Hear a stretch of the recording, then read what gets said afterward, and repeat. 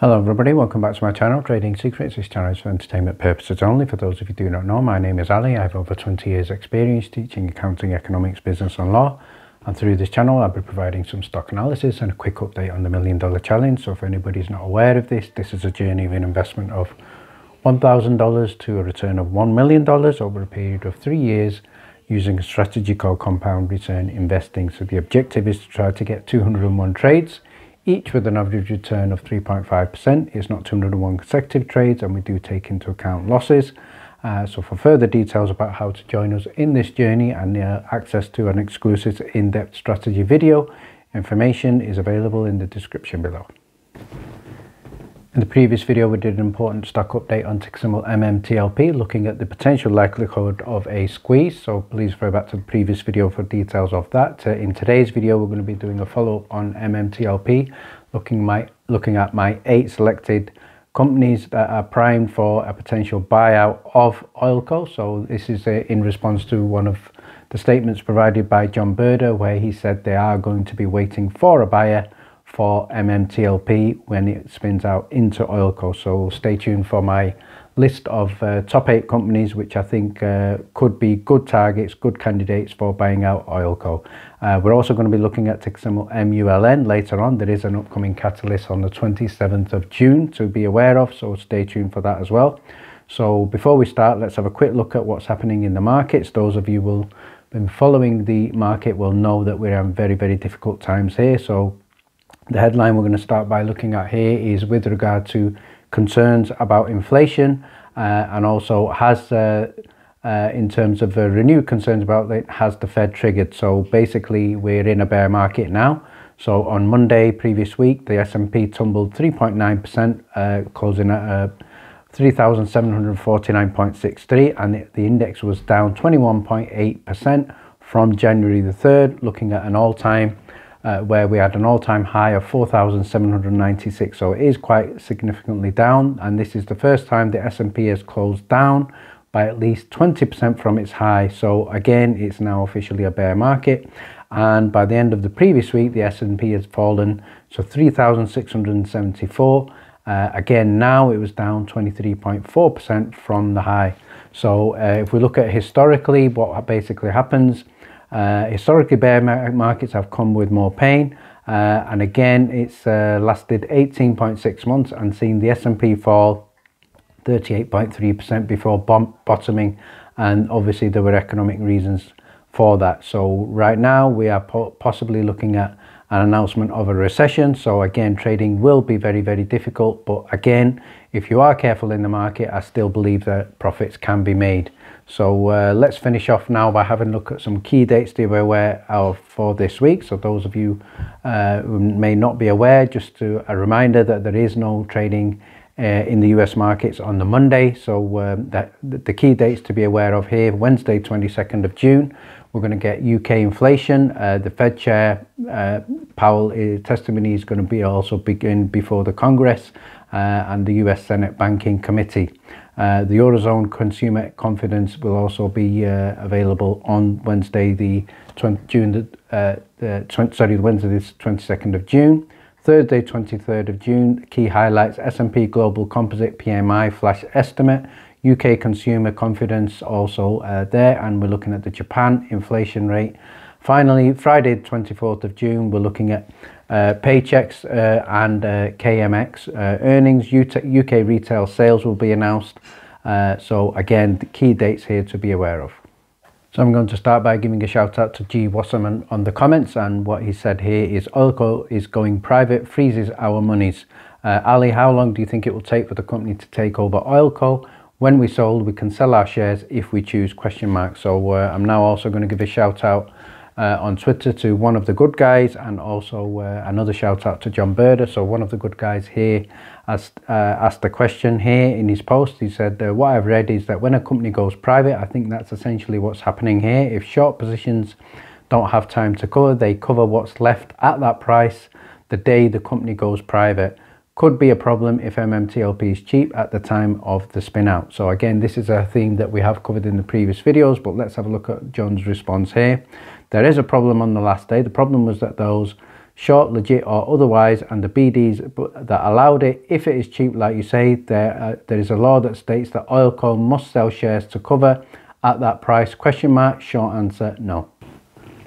So I'm going to give my insight and feedback to Jill Wasserman's question on the comments. So before I do that, there's a headline here from Yahoo Finance I'm going to share with you, dated Friday, June the 17th. So this may be significant and relevant to what's happening with MMTLP. So the headline here is Percussion Petroleum seeks buyers for Permian land worth up to $1.5 billion. So again, sources are not quoted here, but in terms of what we can see in this breaking news here is that the company is looking to fetch up to $1.5 billion by selling around about 25,000 net acres in the Permian Shale Basin.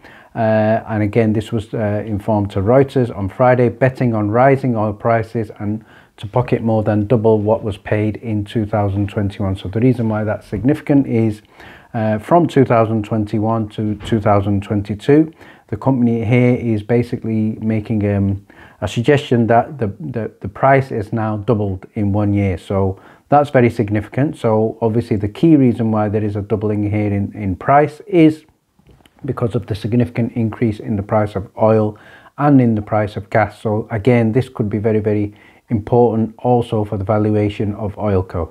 So in terms of Oilco, once the spin out is completed, what we are aware of is that the company will not own the land. The land is owned by the university, but what we are also aware of that the company will have mineral rights to the assets. So these mineral rights will also have a premium on them because of the increase in the price of oil and gas.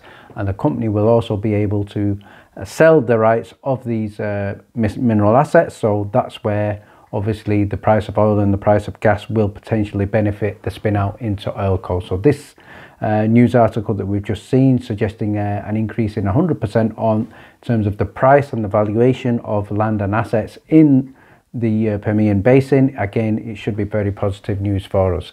So what I'm now going to do is share with you, first of all, my selected choice of potential buyers for Oilco. So what I would like everybody to in the comments is, first of all, again, give your opinion in terms of not what your preferred outcome would be, but what your realistic most likely outcome of potential buy will be. Because obviously there is a suggestion here from John Berder that they are going to have a buyer. They're going to be waiting for a buyer. Maybe for legal reasons they cannot disclose that there is a buyer or a waiting buyer, but there is growing speculation now that we may be getting closer to a final outcome. So let's have a look at the companies that I've chosen here. So number one, I've chosen ExxonMobil Corporation. So this is ticker symbol XOM. So again, this is a strong candidate as well. Number two, Chevron Corporation, another strong candidate to buy out Oilco, ticker symbol CVX. I think a good one would be Shell, and they have also known to have interest in that area as well, ticker symbol SHEL. ConocoPhillips is certainly going to be a leading candidate as well, ticker symbol CON. And then we have the two Marathon companies, Marathon Oil Corporation, ticker symbol MRO, and also Marathon Petroleum Corporation, ticker symbol MPC. Then we also have Occidental Petroleum Corporation, ticker symbol OXY. So I think one of the outsiders I've added onto the list is ticker symbol BP, BP PLC. So this one currently trades on the UK stock market, but again, you know, no reason why they couldn't diversify and expand overseas. So again, this is my list of selected choice of buyers. Again, it's not restricted just to these. I'm sure there will be other candidates as well, but again, please leave a message in the comments which one you think is the most realistic buyer for Oilco. So it could be my choice of 8 here or another. I'm now going to move on to look at ticker symbol MULN Mullen Automotive. So those of you who've been following the channel will know that this is a stock that has been featured on a number of occasions. This is a high risk volatile stock, and just a few weeks ago this was trading in excess of $3. It did also come down below $1 right now. I'm going to share with you the chart for the previous 5 days. The positive news here is we can see the stock is up in excess of 32% over the previous 5 days.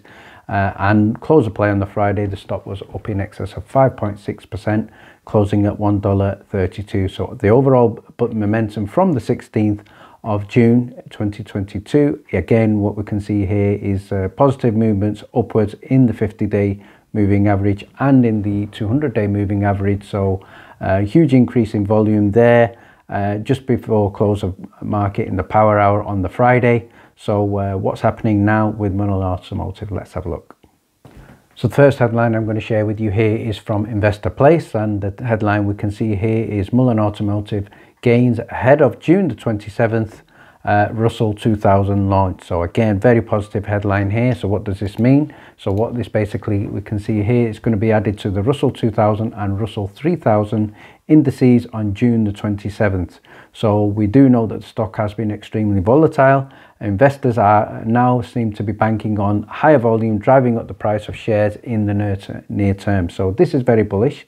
What this also basically means is significant amounts of institutional investors with ETFs will be required to purchase and buy into Mullen Automotive. So again, this is a strong positive sign. This is a sign of confidence in the stock, and I think most investors will also agree that Mullen is an exceptionally good candidate for a long-term hold as well. And finally, the next big catalyst I'm going to share with you here is the one that was announced by the CEO previously, and we can see here that again we're getting closer to the date. So the date here we're going to get the news by is anytime before June the 30th, and this is with regard to the Fortune 500 company.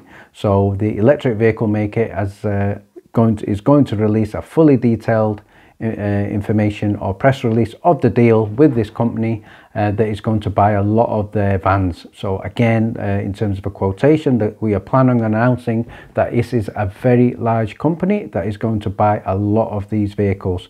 So this is the key catalyst that most investors are waiting for, and I think this one is certainly the one that could certainly drive the price up quite significantly.